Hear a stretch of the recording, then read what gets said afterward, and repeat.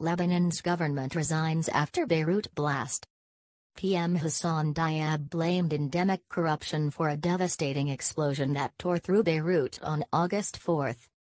Lebanon's government has stepped down as Prime Minister Hassan Diab blamed endemic corruption for a devastating explosion that tore through the capital on August 4. President Michel Aoun accepted Diab's resignation and asked the government to stay on in a caretaker capacity until a new cabinet was formed. Tensions have been boiling over in the country following the massive explosion at Beirut's port that killed some 200 people, with dozens still missing and at least 6,000 wounded. The government only came to power in January, replacing a previous administration that was forced out amid mass nationwide protests and a collapse in Lebanon's currency.